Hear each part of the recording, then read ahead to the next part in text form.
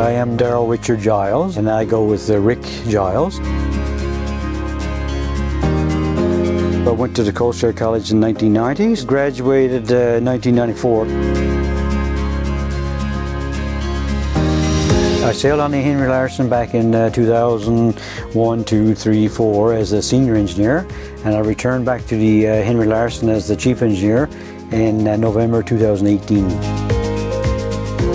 I can only be as good as the people that are below me, and I really depend on the crew that are here, like the other 12 people, especially like with a senior electrical officer and my senior engineer, the second class ticket that really day-to-day operation of the engine room and stuff. I really rely on those two people.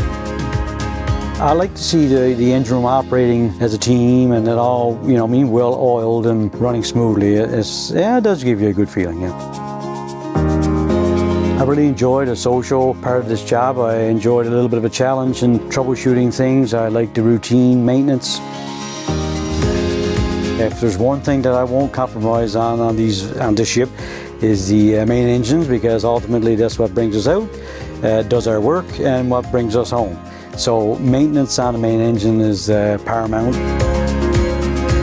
I'm sure you've heard the term that oil and water don't mix, and the engine room is not supposed to get along with the bridge or the mates and things, but that's not like that in real life. We try and communicate. I think communication is key. That communication channel has to be open and free at all times, you know.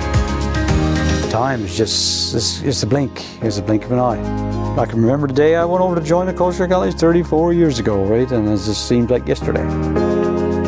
I feel very proud to be serving Canada, you know.